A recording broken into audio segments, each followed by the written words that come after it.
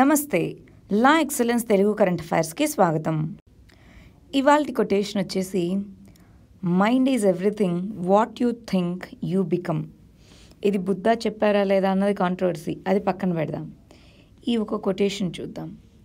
మనం ఏది థింక్ చేస్తామో, ఏది ఆలోచిస్తామో అదే అవుతాము. చెడుగా ఆలోచిస్తే లేదా చిన్న చిన్న విషయాల గురించి ఆలోచిస్తే మనం చిన్న విషయాల్లోనే మిగిలిపోతాం.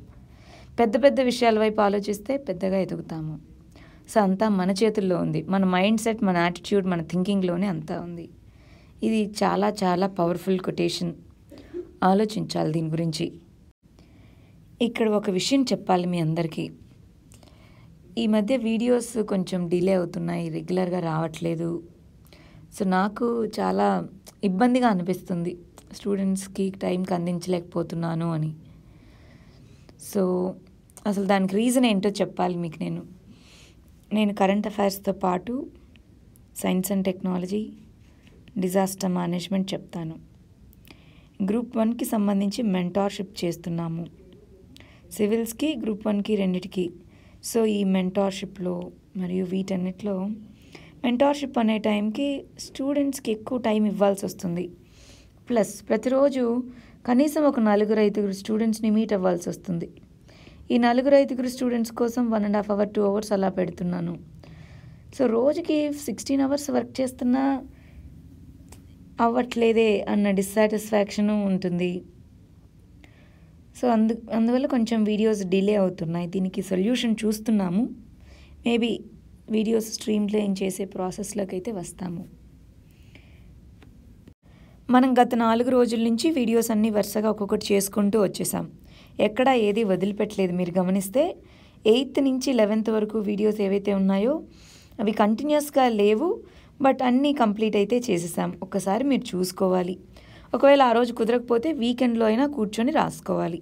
సరే, ఆ 4 వీడియోలకి సంబంధించి ప్రిలిమ్స్ క్వశ్చన్స్ ఇచ్చాం, కానీ దాన్ని నెక్స్ట్ వీడియోలో డిస్కస్ చేయలేదు. ఎందుకంటే అదొక ఆర్డర్లో చేయలేదు కాబట్టి. అందుకని ఈ వీడియోలో అన్నీ పెట్టాం, చూద్దాం. ఆర్టికల్ 25 అనేది రిలీజియస్ కన్వర్షన్స్కి అలో చేస్తుంది. ఎప్పుడు? ఫ్రీ విల్తో. ఇండివిజువల్ తనకంటూ తన ఇష్టం వచ్చినట్టు, తనకి ఇష్టము అని చెప్పి ఒక రిలీజన్ నుంచి ఇంకొక రిలీజన్కి మారచ్చు. కానీ ఫోర్స్డ్ కన్వర్షన్స్ అనేవి ఆర్టికల్ 25 కింద కుదరదన్నమాట. ఫ్రీ విల్తో కన్వర్ట్ అయితే అవ్వచ్చు. సో అది కరెక్టేనా? కరెక్టే. రెండవది, ఆర్టికల్ 14 అనేది ఈక్వల్ ప్రొటెక్షన్ని మరియు రైట్ టు ఈక్వాలిటీని కల్పిస్తుంది. అవునా? అవును. ఫండమెంటల్ రైట్స్కి సంబంధించినటువంటి ఆర్టికల్స్ ఇంపార్టెంట్ అండి. ప్రతి ఆర్టికల్ కూడా మనం తెలుసుకోవాలి. ఆర్టికల్ 12 నుంచి ఆర్టికల్ 35 వరకు ఉన్నటువంటి ఆర్టికల్స్ ప్రతి ఒక్కటి మనం తెలిసి పెట్టుకోవాలి. సరే, రెండోది మాత్రమే కరెక్ట్ కాబట్టి ఆన్సర్ ఏమవుతుంది? B2 only. అదే రోజు ఇచ్చిన సెకండ్ క్వశ్చన్ ఏమిచ్చాము? ఇన్కరెక్ట్గా ఉన్నటువంటి పేరేంటో గుర్తించండి అని. కేరళలో ఎవర్ గ్రీన్ ట్రాపికల్ ఫారెస్ట్లు ఉన్నాయా? వెస్ట్రన్ ఘాట్స్ అంటే ఏంటి? Ever green tropical ఫారెస్టే. సో ఇది కరెక్టే. రెండోది, ఆంధ్రప్రదేశ్లో డ్రై డెసిడ్యూస్ ఫారెస్ట్లు ఉన్నాయా? ఎగ్జాంపుల్స్ గుర్తెచ్చుకుందాం, మనకు తెలీదు. కానీ శేషాచలం కొండలేంటి? డ్రై డెసిడ్యూసే కదా. సో ఇది ఉన్నది. హిమాచల్ ప్రదేశ్, ఇది మౌంటైనస్ ఏరియా కదా. ఆల్పైన్ ఫారెస్ట్, ఆల్ప్స్ అనేవి హై మౌంటైన్స్లో, హయ్యర్ రీచెస్లో ఉంటాయి. అవునా కాదా? సో ఇది కరెక్టే. మధ్యప్రదేశ్, ఈ మ్యాంగ్రూవ్ ఫారెస్ట్లు అనేవి ఎక్కడుంటాయి? ఎక్కడైతే సెలైన్ ప్లస్ ఫ్రెష్ వాటర్ ఈ మిక్స్ అనేది ఉంటుందో అక్కడ ఉంటాయి. మధ్యప్రదేశ్ అనేది సెంట్రల్ ఇండియా, సో అక్కడ ఓషన్ బౌండరీ ఇవి లేదు కదా. సో ఇది తప్పు అవుతుంది. అప్పుడు ఆన్సర్ ఏమవుతుంది? D, Madhya Pradesh. Next day questions వచ్చేసి overseas citizen of India. Overseas citizen of India agricultural ల్యాండ్ని కొనుక్కోలేరు, కానీ ఎన్ఆర్ఐస్ కొనుక్కోవచ్చు అన్నారు. కాదు, ఎన్ఆర్ఐస్ కానీ ఓసీఐస్కి కానీ అగ్రికల్చరల్ ల్యాండ్ కొనుక్కునేటటువంటి అధికారం ఉండదు. ఓసీఐస్ అనేవాళ్ళు ట్యాక్స్ పే చేయాలి, అదే ఎన్ఆర్ఐస్ అనే వాళ్ళకి ట్యాక్స్ రిక్వైర్మెంట్ ఏమీ ఉండదన్నారు. సో ఇది కూడా కరెక్టా? వాళ్ళు ఎక్కడో ఎర్న్ చేసిన దానికి ఇక్కడ కట్టాల్సిన అక్కర్లేదు, ఇక్కడ ఎర్న్ చేస్తే కట్టాలి. సో తప్పే. రెండోది, ఎన్ఆర్ఐస్ ఓట్ చేయొచ్చా లేదా? దీనికోసం ఒక బిల్లుని పెట్టారు, అది పాస్ అయింది. Representation of peoples act, amendment యాక్ట్ని pass చేస్తే అది పాస్ అయింది. కానీ ఇంకా ప్రాసెస్ మొదలు కాలేదు. ఓసీఐస్ ఓట్ చేయలేరు. సో ఇది కరెక్టే. సో ఓన్లీ మూడవది కరెక్ట్. కానీ ఇక్కడ క్వశ్చన్స్లో ఏమిచ్చారు, ఇన్కరెక్ట్ ఏంటో చెప్పమన్నారు. ఏవేవి ఇన్కరెక్ట్, 1 and 2 ఇన్కరెక్ట్ కాబట్టి ఆన్సర్ వచ్చేసి ఏ అవుతుంది. రెండోది లక్ష్య అనేటటువంటి ప్రోగ్రామ్ దేనికి సంబంధించింది, ఇన్స్టిట్యూషనల్ డెలివరీస్. సో దీనికి ఆన్సర్ వచ్చేసి సి అవుతుంది. నెక్స్ట్ వచ్చేసి సీ లెవెల్ రైజ్ అనేది entire Coast line of India impact చేస్తుంది. అవునా, మనకి లార్జర్ కోస్ట్ లైన్ ఉంది కాబట్టి. రెండోది క్లైమేట్ రెఫ్యూజీస్ అనేది యుఎన్ రెఫ్యూజీ కన్వెన్షన్ కింద రికగ్నైజ్ చేయబడిందా, లేదు, దాన్ని ఇంకా రికగ్నైజ్ చేయలేదు. ఓన్లీ ఒకటోది కరెక్ట్ కాబట్టి ఆన్సర్ వచ్చి ఏ 1 ఓన్లీ. నెక్స్ట్ ఏది కరెక్టో చెప్పండి, సిఐసికి సంబంధించి అని అడిగారు. సెంట్రల్ ఇన్ఫర్మేషన్ కమిషన్, దీన్ని ప్రెసిడెంట్ ఆఫ్ ఇండియా అపాయింట్ చేస్తారా, కాదు. టెన్యూర్ ఆఫ్ సిఐసి అన్నది 5 సంవత్సరాలు, న్యూ అమెండ్మెంట్ కింద 5 సంవత్సరాలుగా డిసైడ్ చేశారన్నారు. 5 సంవత్సరాలుగా కాదు, గవర్నమెంట్ అనేది దీన్ని డిసైడ్ చేస్తుందని డిసైడ్ చేశారు. సో అది తప్పే. రెండోది ఎస్ఐసి అపాయింట్మెంట్ రూల్స్ ఇవన్నీ కూడా స్టేట్ గవర్నమెంట్ చేతిలో ఉంటాయి. న్యూ అమెండ్మెంట్ ప్రకారం కాదు, సెంట్రల్ గవర్నమెంట్ కిందికి వస్తుంది. So all the above are incorrect అన్నారు. ఇది కరెక్టే కదా, సో అందుకని ఆన్సర్ వచ్చి డి అవుతుంది. నెక్స్ట్ సెట్ ఆఫ్ క్వశ్చన్ వచ్చేసి ఫస్ట్ది, ఇండియా యుఎస్ఏ అనేది ట్రాన్స్ పసిఫిక్ పార్ట్నర్షిప్లో మెంబర్స్ కాదు, అవునా, అవును. రెండోది ఎఫ్టీఏ, మామూలుగా అయితే టీపీపీలో యుఎస్ఏ మెంబర్గా ఉండాల్సింది, కానీ తర్వాత మేము దాని నుంచి బయటకు వచ్చేస్తున్నామని చెప్పారు. సో ఆ విధంగా 11 దేశాలే వెళ్ళాయి. ముందు అయితే 12 దేశాలు అనుకున్నారు, ఇప్పుడు 11 ఉన్నాయి. సో అందుకని అది కరెక్టే. రెండోది ఎఫ్టీఏ అగ్రిమెంట్స్ ఆర్సీఈపీ కానీ కాంప్రిహెన్సివ్ అండ్ ప్రోగ్రెసివ్ సిపిటిటిపి కానీ 0 టారిఫ్ వేస్తాము అన్నారు. 0 టారిఫ్ కాదు, తగ్గిస్తాము. కొన్ని మీద 0 అవ్వచ్చు, కొన్ని మీద 2 అవ్వచ్చు, కొన్ని మీద 10 అవ్వచ్చు, చెప్పలేం. సో అన్నిటి మీద 0 ఉంటుందని ఏమీ లేదు. సో ఇది తప్పు అవుతుంది. అప్పుడు ఆన్సర్ ఏమవుతుంది, ఏ 1 ఓన్లీ. సరే, నెక్స్ట్ క్వశ్చన్లో ఏది ఇన్కరెక్టో చూడమన్నారు. ఇవి జాయింట్ మిలిటరీ ఎక్సర్సైజెస్కి సంబంధించినవి. ఎక్సర్సైజ్ సముద్ర శక్తి ఇండియా ఇండోనేషియా, అవునా, అవును. Hand in hand India China, అవును. ఎక్సర్సైజ్ మలబార్ ఈ 3. ఎక్సర్సైజ్ వరుణ వచ్చేసి ఇండియా అండ్ ఫ్రాన్స్ మధ్యలో తీసుకొని రాబడినటువంటి జాయింట్ ఎక్సర్సైజ్. సో ఇది తప్పు కాబట్టి ఆన్సర్ వచ్చి డి అవుతుంది. Next set of క్వశ్చన్స్లో alternative investment fund AIF అన్నది ఆర్బీఐ మరియు సెబీ రెగ్యులేట్ చేస్తాయన్నారు, అవునా, కాదు. ఆర్బీఐ కాదు, ఓన్లీ సెబీని రెగ్యులేట్ చేస్తుంది. రెండోది ఫస్ట్ టైం గవర్నమెంట్ అనేది ఆల్టర్నేటివ్ ఇన్వెస్ట్మెంట్ ఫండ్ని హౌసింగ్ సెక్టార్లో ప్రపోజ్ చేసింది, అవును. గవర్నమెంట్ ద్వారా తీసుకొని వచ్చిన దాంట్లో ఇది ఫస్ట్.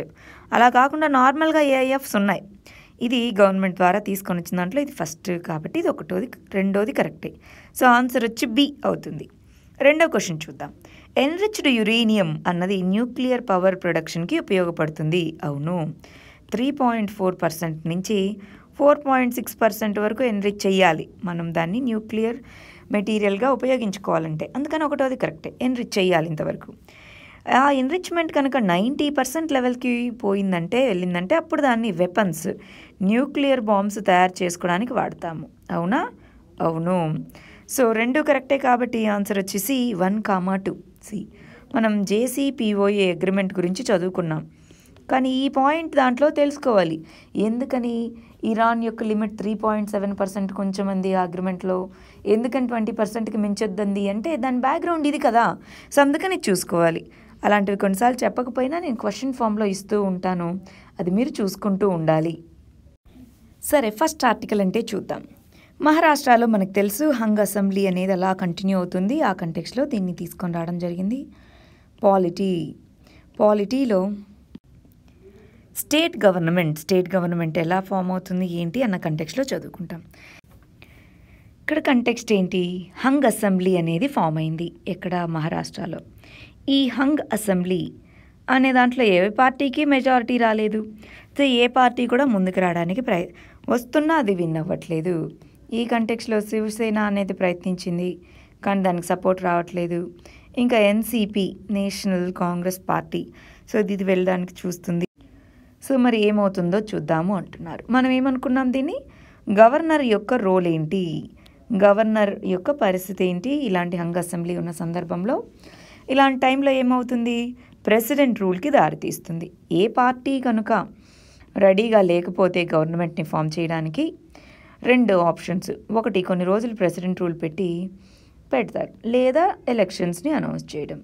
ఈ రెండిట్లో ఏదో ఒకటి చేస్తారు. ప్రస్తుతానికి ప్రెసిడెంట్ రూల్ని పెట్టే అవకాశం ఉంది. నెక్స్ట్ ఆర్టికల్ వచ్చేసి IIP index of industrial production అనేది 8 సంవత్సరాలలో గత 8 సంవత్సరాలతో పోలిస్తే చాలా తక్కువకి పడిపోయింది. 4.3% ఉంది అన్నట్టుగా చెప్తున్నారు. ఈ కంటెక్స్లో దీన్ని మనం ఎకానమీలో ఇండస్ట్రియల్ గ్రోత్ అన్న కంటెక్స్లో చదువుకుంటాం. ఓవరాల్గా ఎకనామిక్ గ్రోత్ అనేది స్లో డౌన్ అవుతూ వస్తుంది, అది మనకి తెలుసు. ఈ కంటెక్స్లో economic growth కంటెక్స్లో index of industrial production ఈఐఐపి అనేది తక్కువగా ఉంది. 8 ఇయర్స్లో చాలా తగ్గిపోయింది. 8 ఇయర్స్తో కంపేర్ చేస్తే చాలా తక్కువగా ఉంది అని చెప్తున్నారు. మరి దీనికి కారణాలు ఏంటి? ఈ ఐఐపిలో కోర్ ఇండస్ట్రీస్, కోర్ అంటే 8 ఇంపార్టెంట్ ఇండస్ట్రీస్ అన్నమాట. స్టీల్, ఐరన్, పెట్రోల్ ఇలాంటివి. సో వీటి యొక్క గ్రోత్ తగ్గిపోవడంతో ఈ కోర్ ఇండస్ట్రీస్ గ్రోత్ కూడా తగ్గిపోయింది అని చెప్తున్నారు. ఎస్పెషల్గా మైనింగ్లో, మ్యానుఫ్యాక్చరింగ్లో వీటికి సంబంధించిన డేటా, వీటికి సంబంధించిన గ్రోత్ అనేది తగ్గిపోవడంతో ఐఐపి అనేది పడిపోయింది అని చెప్తున్నారు. మరి అసలు ఐఐపి ఎలా క్యాలిక్యులేట్ చేస్తాం? ఐఐపి అంటే ఏంటి? Index of industrial production. దీన్ని సెంట్రల్ స్టాటిస్టికల్ ఆఫీస్ అనేది స్టాటిస్టిక్స్ ఆఫీస్ అనేది ఇస్తుందన్నమాట. సరే, ఇదేంటి? ఒక ఇండికేటర్. ఏం మెజర్ చేస్తుంది? Volume of production. ఒక బాస్కెట్ ఆఫ్ ఇండస్ట్రియల్ ప్రోడక్ట్స్ని తీసుకొని వాల్యూమ్ ఆఫ్ ప్రొడక్షన్ ఎంత ఉంది గివెన్ పీరియడ్లో అన్నట్టుగా చూస్తాము. Overall volume production last year అంటే గత సంవత్సరంలో అక్టోబర్లో ఎలా ఉంది, ఈ సంవత్సరంలో అక్టోబర్లో ఎలా ఉంది, లాస్ట్ ఇయర్కి ఈ ఇయర్కి కంపేర్ చేస్తామన్నమాట. సెప్టెంబర్ అనుకోండి, సెప్టెంబర్ 2019, సెప్టెంబర్ 2018ని కంపేర్ చేస్తాం. అలాగ మంత్ బై మంత్ బేసిస్లో లాస్ట్ ఇయర్తో మనం కంపేర్ చేస్తున్నాము. అదే దీనికి ఫిక్స్డ్ ప్రైసెస్లో బేస్ ఇయర్గా 2012ని క్యాలిక్యులేట్ చేసుకుంటాం. 2012 అన్నది ఐఐపికి బేస్ ఇయర్గా ఉంది. 2011 and 12 అన్నది.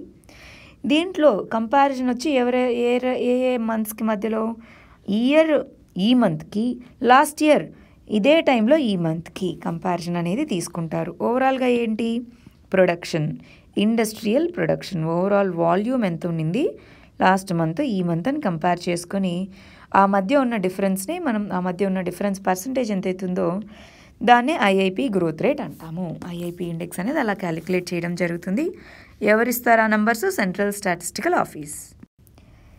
నెక్స్ట్ ఆర్టికల్ వచ్చేసి వాల్యుబుల్ యాంటిక్విటీస్ ఏవైతే ఉన్నాయో ఇక్కడ చూపిస్తున్నటువంటి విగ్రహాలు కానీ వీటిని ఇల్లీగల్గా కొంతమంది స్మగ్లింగ్ చేస్తున్నప్పుడు ఇలా పట్టుకొని వాటన్నిటిని సీజ్ చేయడం జరిగింది. ఆ సీజ్ చేసిన వాటికి రక్షణ కల్పించాలి కదా. సో అలాంటి వాటిని రక్షణ కల్పించకుండా ఐడల్ వింగ్ పోలీస్ అన్నది జస్ట్ ఒక గ్యారేజ్లో వీటిలో పెట్టడం జరిగింది. దాంతో ఏమైపోయింది? అవి పాడైపోతూ ఉన్నాయి. ఇలాంటి కంటెక్స్లో ప్రొటెక్షన్ కల్పించడం అనేది ఒక ఇంపార్టెంట్ బాధ్యత గవర్నమెంట్ది అని చెప్తున్నారనమాట. నెక్స్ట్ ఆర్టికల్ వచ్చేసి సెంట్రల్ గవర్నమెంట్ అన్నది ఒక కమిటీని ఏర్పాటు చేస్తుంది, మిహిర్ షా కమిటీ. దేనికోసం? న్యూ వాటర్ పాలసీని ఫామ్ చేయడం కోసం ఈ కమిటీని ఫామ్ చేస్తున్నట్టు సెంట్రల్ గవర్నమెంట్ చెప్పడం జరిగింది. ఈ కంటెక్స్లో మనం దీన్ని ఎన్విరాన్మెంట్లో వాటర్ మరియు వాటర్ రిలేటెడ్ పాలసీస్ కింద చదువుకుంటాము, లేదా గవర్నాన్స్లో వాటర్ గవర్నాన్స్ అన్న దాని కింద చదువుకుంటాం. కంటెక్స్ట్ ఏంటి? వాటర్ సంబంధించిన ఇష్యూస్ చాలా ఉన్నాయి. వాటర్ అవైలబిలిటీ, అఫోర్డబిలిటీ, యాక్సెసిబిలిటీ కానివ్వండి, లేదా వాటర్ పొల్యూషన్ కానివ్వండి, లేదా ground water are surface water రెండు ఎక్స్ప్లాయిటేషన్, ఓవర్ ఎక్స్ప్లాయిటేషన్ కానివ్వండి, ఇలాంటివన్నీ ప్రాబ్లమ్స్గా ఉన్నాయి. మరి వీటన్నిటిని ఏ విధంగా మనం అడ్రస్ చేయాలి? నీతి ఆయోగ్ వచ్చేసి 2020 కల్లా చాలా సిటీస్లో భూగర్భ జలాలు అడుగంటికి పోతున్నాయి అన్నట్టుగా కంపోజిట్ వాటర్ మేనేజ్మెంట్ ఇండెక్స్లో చెప్పడం జరిగింది. Composite water management index. So దీంట్లో చెప్పింది ఇలాంటి సందర్భాల్లో మరి వాటర్ ఇష్యూస్ని మేనేజ్ చేయడానికి ఒక వాటర్ పాలసీ ఉండాలి కదా. ప్రస్తుతానికి మనకు ఉన్నటువంటి వాటర్ పాలసీ అన్నది 2012లో తీసుకొని వచ్చాము. ఇప్పుడు సిచ్యువేషన్స్ మారాయి. ఈ కంటెక్స్లో న్యూ వాటర్ పాలసీ కావాలి. మరి ఈ న్యూ వాటర్ పాలసీ కావాలి అంటే అందుకోసం దాని రికమెండేషన్స్ కోసం గవర్నమెంట్ అన్నది వాటర్ ఏరియాస్లో, దీని రిలేటెడ్ ఏరియాస్లో ఎక్స్పర్ట్ అయినటువంటి మిహిర్ షా, ఈయన ఇంతకుముందు ప్లానింగ్ కమిషన్ మెంబర్గా కూడా ఉన్నారు. ఈ మిహిర్ షా నేతృత్వంలో ఒక కమిటీని తీసుకొని రావడం జరిగింది. ఈ మిహిర్ షా కమిటీ 6 నెలల లోపున వాటర్ పాలసీ ఏ విధంగా ఉండాలి ఏంటి అని రికమెండేషన్స్ ఇస్తారనమాట. ఇక్కడ చూద్దాం. Committee on national water policy. ఈ నేషనల్ వాటర్ పాలసీకి సంబంధించిన కమిటీ అనేది డ్రాఫ్ట్ గైడ్లైన్స్ని ప్రొవైడ్ చేయడానికి దీని చైర్మన్గా ఎవరు? మిహిర్ షా అనే పర్సన్ ఉంటారు. ఈ కంటెక్స్లో నేషనల్ వాటర్ పాలసీ 2012లో ఫామ్ చేసి మనం ఫాలో అవుతున్నాం. దీంట్లో చెప్పిన చాలా కాన్సెప్ట్స్లో ఒకటి integrated water resources management IWRM అనేది. దీని ప్రకారం రివర్ బేసిన్ లేదా సబ్ బేసిన్ అప్రోచ్ని తీసుకోవడం జరుగుతుంది. దీంట్లో రివర్ ఫ్లో అనేది మినిమం ఫ్లో అనేది మెయింటైన్ చేయాలి ఎకలాజికల్ నీడ్స్కి సంబంధించి అని చెప్పారు. అదే అప్రోచ్ని రీసెంట్గా government 2018లో Ganga రివర్లో all through out the year సంవత్సరం పొడుగునా మినిమం వాటర్ లెవెల్ ఉండేలాగా హైడ్రో ప్రాజెక్ట్స్ని మీరు వాటర్ రిలీజ్ చేయాలి అని చెప్పడం జరిగింది. ఇలాంటివన్నీ ఇంకా ఎక్స్పర్ట్స్ వీళ్ళందరినీ కలిసి ఈ వాటర్ పాలసీలో యాడ్ చేస్తారు అన్నట్టుగా ఇక్కడ చెప్తున్నారు. నెక్స్ట్ ఆర్టికల్ వచ్చేసి అనీమియా. మెన్లో అంటే మగవారిలో ఎక్కువగా అనీమియా ఉంది. అది కూడా ఒక major public health concern. 23% men అనీమియాతో suffer అవుతున్నారు. ఎప్పుడు మనం విమెన్ చిల్డ్రన్లోనే మాట్లాడుతున్నాం కదా, అనీమియా ఇన్ మెన్ కూడా ఎక్కువగా ఉంది అన్నట్టుగా చెప్తున్నారు. సో రీసెంట్గా జరిపినటువంటి స్టడీలో తెలిసిందనమాట. సోషల్ జస్టిస్లో హెల్త్ మరియు హెల్త్ రిలేటెడ్ పాలసీస్ కింద చదువుకుంటాం. ఇప్పటివరకు మనం చూస్తే చాలా ప్రోగ్రామ్స్ విమెన్లో అనీమియా ఏదైతే ఉందో దాన్ని అడ్రస్ చేసేందుగా డిజైన్ చేయబడినవి. ఈ అనీమియాని తగ్గిస్తే సరిపోతుందా విమెన్లో మాత్రమే, చిల్డ్రన్లో మాత్రమే అంటే మరి మెన్లో కూడా చూడాలి కదా. సో మెన్లో కూడా అనీమియా లెవెల్స్ ఎక్కువగా ఉన్నాయి అన్నట్టుగా ఈ డేటా చూపించడం జరిగింది. చూడండి, ఇంపార్టెంట్ పబ్లిక్ హెల్త్ ప్రాబ్లంగా అయింది. స్టేట్ లెవెల్లో 9.2%, మణిపూర్లో కొన్ని బీహార్లో ఏమో 32% ఉంది. So Lancet global health survey చేపట్టిన దాంట్లో ఈ విషయం తెలిసిందనమాట. దాంట్లో నేషనల్ ప్రివలెన్స్ ఎలాగుంది అంటే ఇది చెప్పబడం అంటే కొన్ని స్టేట్స్లో చాలా తక్కువ ఉంది, 9%, కొన్ని స్టేట్లో 32% ఉంది. ఓవరాల్ 23% మెన్ అనీమియాతో సఫర్ అవుతున్నారు. రక్తహీనత అంటాం. సరే, మరి ఈ విధంగా డిఫరెన్సెస్ ఎందుకు వచ్చాయి అంటే సోషియో డెమోగ్రఫిక్ క్యారెక్టరిస్టిక్స్. ఈ డెమోగ్రఫిక్ క్యారెక్టరిస్టిక్స్ అనేవి విమెన్ మరియు చిల్డ్రన్ వీటికి ఉందా అన్నది మనం చూడాలన్నమాట. ఈ డెమోగ్రఫిక్, సోషల్, ఎకనామిక్. డెమోగ్రఫిక్ అంటే పాపులేషన్ బట్టి, సోషల్ కండిషన్స్ని బట్టి, ఎకనామిక్, వీటన్నిటిని బట్టి వాళ్ళు తీసుకునేటటువంటి న్యూట్రిషన్లో డిఫరెన్స్ వస్తుంది. ఈ న్యూట్రిషన్లో డిఫరెన్స్ వల్ల అనీమియా లెవెల్స్ అనేవి మారుతున్నాయి అన్నట్టుగా ఈ స్టడీ చెప్పడం జరిగింది. నెక్స్ట్ ఆర్టికల్ వచ్చేసి ఇన్నోవేషన్స్ ఫర్ డిఫెన్స్ ఎక్సలెన్స్. ఈ ఇనిషియేటివ్స్ని మన డిఫెన్స్ మినిస్ట్రీ స్టార్ట్ చేయడం జరిగింది. దానికి సంబంధించిన ఇష్యూ. దీన్ని మనం ఇంటర్నల్ సెక్యూరిటీలో డిఫెన్స్ మరియు డిఫెన్స్ రిలేటెడ్ ఇష్యూస్ కింద చదువుకుంటాము. ఇక్కడ కంటెక్స్ట్ ఏంటి? ఐడిఈఎక్స్ ఇన్నోవేషన్ ఫర్ డిఫెన్స్ ఎక్సలెన్స్ అనే ఇనిషియేటివ్స్ని స్టార్ట్ చేయడం జరిగింది. ఎవరు? Defence minister. దేనికోసం? స్టార్టప్స్ అనేవి డిఫెన్స్ సెక్టార్లో, డిఫెన్స్ మ్యానుఫ్యాక్చరింగ్లో వాటి యొక్క రోల్ అనేది పెరగాలి అన్న ఉద్దేశంతో ఐడిఈఎక్స్ అనే దాన్ని స్టార్ట్ చేయడం జరిగింది. సో దీని భాగంగా మన డిఫెన్స్ మినిస్టర్ మాట్లాడుతూ ఇండియా అనేది డిఫెన్స్ ఇన్నోవేషన్స్ని ప్రమోట్ చేసేలాగా ఉండాలి, డిఫెన్స్ ఎంటర్ప్రెన్యూర్షిప్ని పెంచాలి, దాని ద్వారా ఇన్ని రోజులు మనం ఇంపోర్ట్స్ మీద డిపెండ్ అయ్యి ఉన్నాము, ఇప్పుడు ఎక్స్పోర్ట్స్ని పెంచాలి, అది ఈ ఆర్టికల్ ద్వారా తెలిసింది. ఈ కంటెక్స్లో మనం గమనించాల్సింది ఏంటంటే అండి, 500 crore రూపీస్ ఫండ్ ప్రపోజల్స్ అన్నవి స్టార్టప్స్ని ఎంకరేజ్ చేయడం కోసం ఈ డిఫెన్స్ మినిస్ట్రీ ద్వారా ఇవ్వబడుతుంది అని చెప్తున్నారు. ఎప్పటిలోపు? నెక్స్ట్ 5 yearsలో ఇన్నోవేషన్స్కి గాను దీన్ని అలొకేట్ చేయబోతున్నామన్నట్టుగా డిఫెన్స్ మినిస్ట్రీ చెప్పడం జరిగింది. నెక్స్ట్ ఆర్టికల్ అనేది కర్తార్పూర్ కారిడార్కి సంబంధించింది. దీన్ని ఇంటర్నేషనల్ రిలేషన్స్లో ఇండియా పాకిస్తాన్ రిలేషన్స్ అన్న కంటెక్స్లో చదువుకుంటాం. ఇక్కడ ఏం చెప్తున్నారు? కర్తార్పూర్ కారిడార్. ఈ కర్తార్పూర్ అనేది మనకి ఇక్కడ పాకిస్తాన్లో ఉన్నటువంటి ప్లేస్. కారిడార్ అంటే పాకిస్తాన్లో ఉన్నటువంటి సిక్కు మందిరాలని, ఇక్కడ ఉన్నటువంటి మన ఇండియాలో ఉన్నటువంటి సిక్కు మందిరాలని కలుపుతూ ఒక కారిడార్. దీన్నే నడవ అని అంటామన్నమాట. కారిడార్ పాకిస్తాన్ సైడ్ని ఇండియా సైడ్ని కలుపుతూ మనమేమో ఇక్కడ వరకు బిల్డ్ చేసాం, బార్డర్ వరకు, అక్కడేమో వాళ్ళు బిల్డ్ చేశారు. సరే, ఇక్కడ ఉన్నటువంటి ఈ 550th birth anniversary Guru Nanak Devji యొక్క 550వ జన్మదినోత్సవాన్ని పురస్కరించుకుంటూ దీన్ని ఓపెన్ చేయడం జరిగింది. ఇక్కడి నుంచి ఇక్కడికి వెళ్ళే వాళ్ళని, ఇక్కడి నుంచి ఇక్కడికి వచ్చే వాళ్ళని. ఈ కంటెక్స్లో పాస్పోర్ట్ అయితే ఉండాలి, వీసా అక్కర్లేదు. పాస్పోర్ట్ కానీ ఓసీఐ కార్డు కానీ ఉండాలి, వీసా అయితే అక్కర్లేదు అని చెప్పారు. సరే, బాగానే ఉంది. ఈ విధంగా జరుగుతూ ఉన్నా అంటే అసలు ఇది ఎవరు సాధ్యపడుతుంది అనుకోలేదు. ఎప్పుడో 1999లో అప్పట్లో మన ప్రధానమంత్రి అటల్ బిహారీ వాజ్పేయి లాహోర్ బస్ యాత్ర జరిపినప్పుడు అడిగితే 2019లో ఇది ఫైనలైజ్ అయింది. జనరల్గా మనం అనుకోలేదు. ఎస్పెషల్లీ ఇప్పుడున్నటువంటి సిచ్యువేషన్లో బాలాకోట్ అటాక్, పుల్వామా అటాక్, వీటి తర్వాత 2 దేశాలు ఆపేస్తాయేమో అనుకున్నారు. కానీ ముందుకెళ్ళాం, మంచిదే. కానీ ఈ స్పిరిట్ అనేది మిగిలిన వాటిలో కనిపించట్లేదు. సో ఇంకా ఎక్స్ట్రా మైల్ వెళ్ళాలి. ఎక్స్ట్రా మైల్ అంటే ఇంకా ముందుకెళ్ళాలి. మనం మొన్న ఒక వర్డ్ చూసాం, గుర్తుందా? కల్చరల్ డిప్లొమసీ అని. ఈ కల్చరల్ ఇష్యూస్ మీద డిప్లొమసీ అన్నది ఉండాలి. 2 దేశాల మధ్య పీపుల్ టు పీపుల్ రిలేషన్స్ పెంచాలంటే ఇదొక్కటి సరిపోదు, ఇంకా చాలా మెజర్స్ తీసుకోవాలి అని చెప్తున్నారు. నెక్స్ట్ ఆర్టికల్ వచ్చేసి కేరళ అనేది అందరికీ ఇంటర్నెట్ సర్వీసెస్ని ప్రొవైడ్ చేసేందుకు గాను ఆప్టికల్ ఫైబర్ ప్రాజెక్ట్ అనేది తీసుకొని రావడం జరిగింది అని చెప్తున్నారు. ఈ కంటెక్స్లో మనం దీన్ని గవర్నాన్స్ కింద చదువుకుంటాం. గవర్నాన్స్లో ఈ గవర్నాన్స్, ఇంటర్నెట్ అనేది బేసిక్ సర్వీస్, ఫండమెంటల్ రైట్స్ అంటే పాలిటీలో దీన్ని చదువుకుంటాం. ఇక్కడ కంటెక్స్ట్ ఏంటి? రీసెంట్గా కేరళ యొక్క క్యాబినెట్ అన్నది Kerala fibre optic net project, Kerala fibre optic network ప్రాజెక్ట్ని ఇనిషియేట్ చేసి 2020 కల్లా అందరికీ కూడా ఇంటర్నెట్ సర్వీసెస్ అందుబాటులో ఉండేలాగా మెజర్స్ తీసుకుంటుంది అని చెప్తున్నారు. సరే, ఈ సందర్భంలో మనం ఏం చేయాలి? దీనికి రిలేటెడ్గా ఏమేమి ఉన్నాయో చూడాలి. Fahima Shirin versus state of Kerala 2019 రీసెంట్గా ఈ కేసులో ఏం చెప్పడం జరిగింది? కేరళ హైకోర్టు అనేది right to access to internet అనేది బేసిక్ రైట్ అని చెప్పడం జరిగింది. ఈ right to access to internet basic right అంటే ఏంటి? అందరికీ కూడా ఇది అందుబాటులో ఉండాలి అని చెప్పారు. మరి దానికి సంబంధించి ఏమేమి గ్యాప్స్ ఉన్నాయి అంటే అందరికీ నెట్వర్క్ అనేది అవైలబుల్గా ఉండాలి కదా.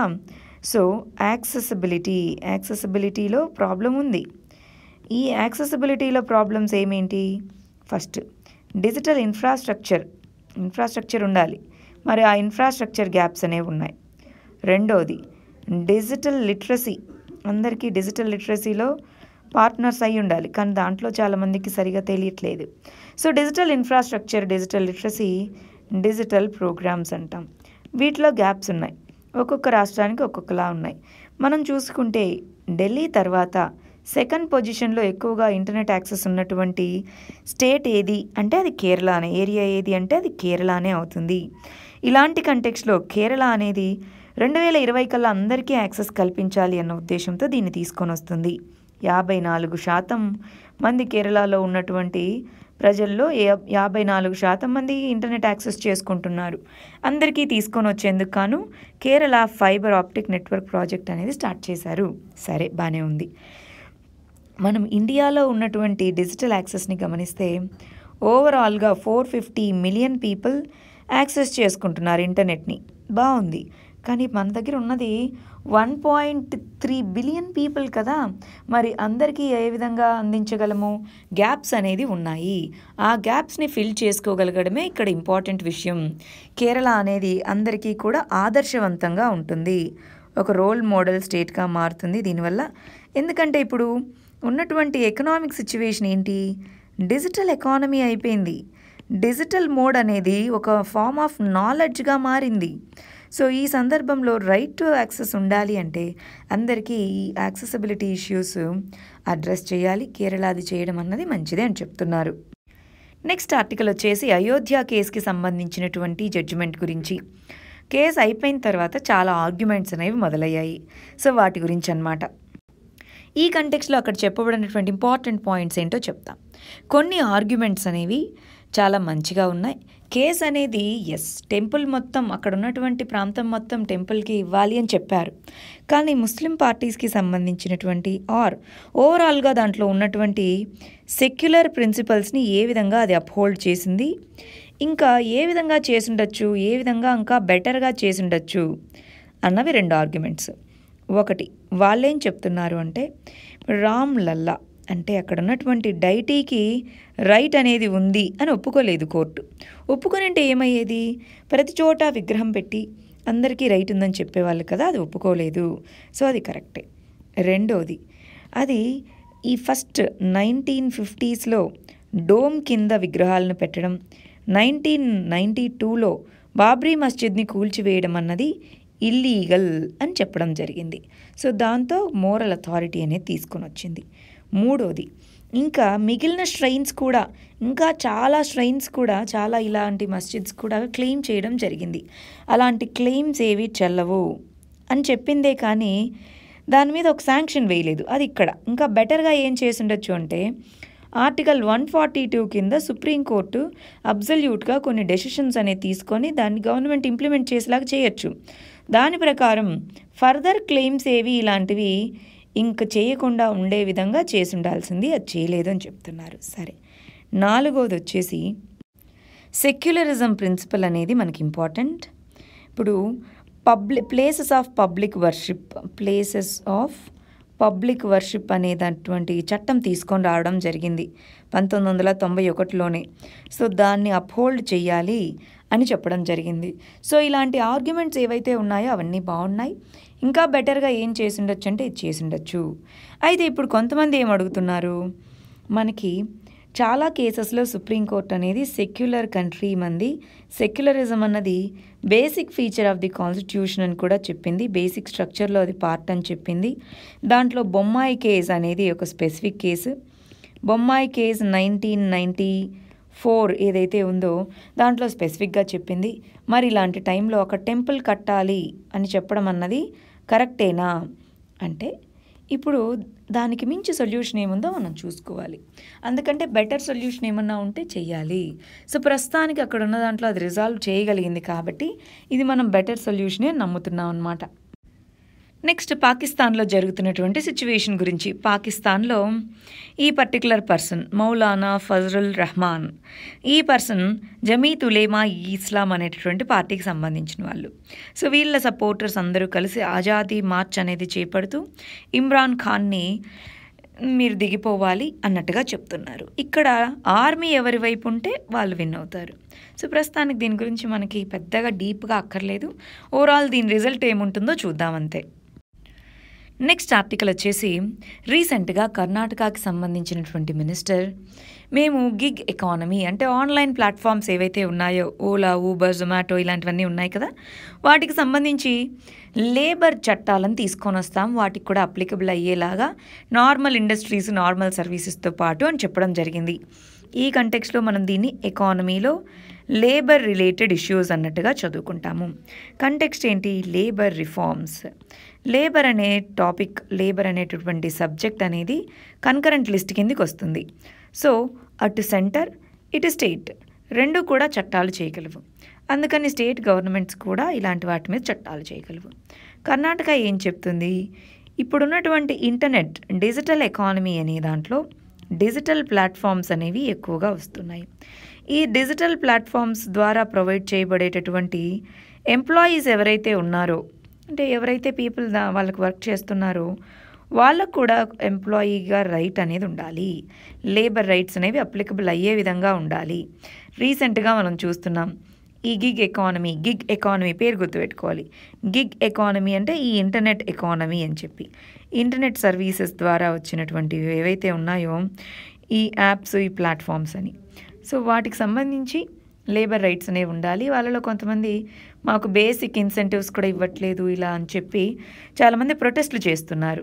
మరి ఆ ప్రొటెస్ట్లు చూడాలి కదా, పట్టించుకొని గవర్నమెంట్ అనేది చట్టాలు చేయాలి, దానికోసం చూస్తున్నారు.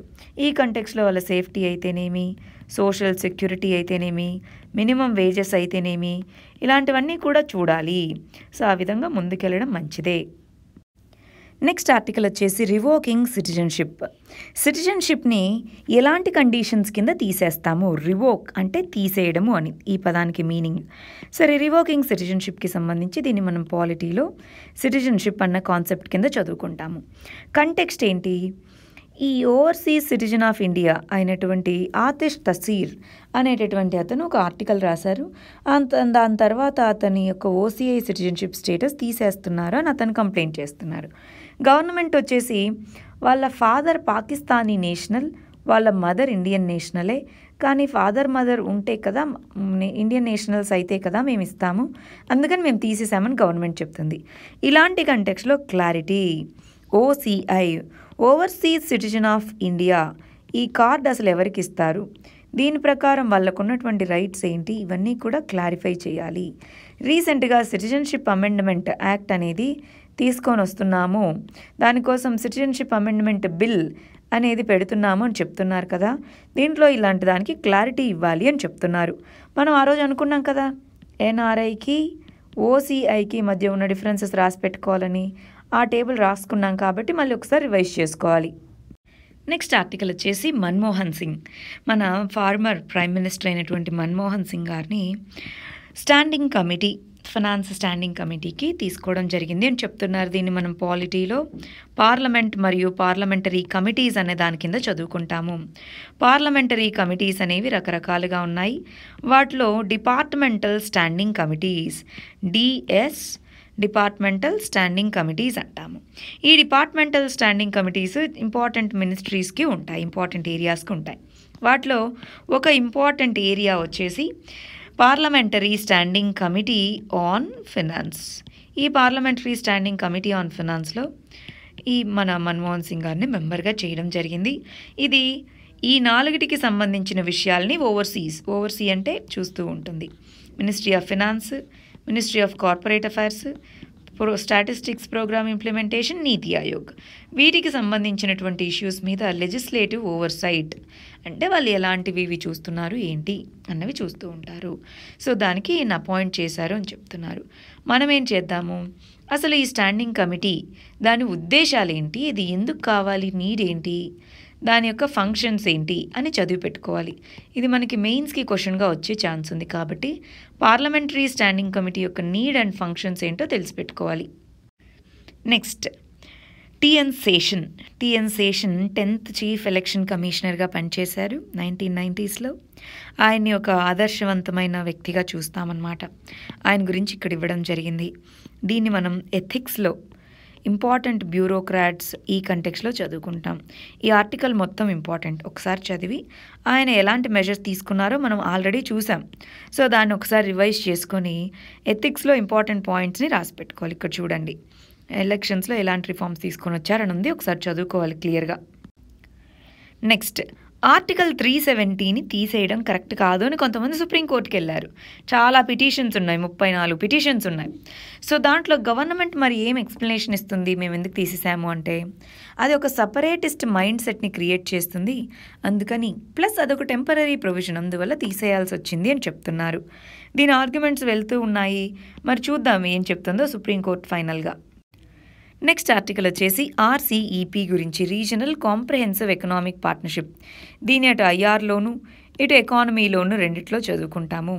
ఇక్కడ regional comprehensive economic partnership minimum ఒక 10 సార్లైనా చదువుకుంటాం ఈ మంత్లో. సో ఒకసారి అవన్నీ మనం ఏమనుకున్నాం, అన్ని టాపిక్స్ని ఒకచోట నోట్స్లో రాసుకోవాలనుకున్నాం.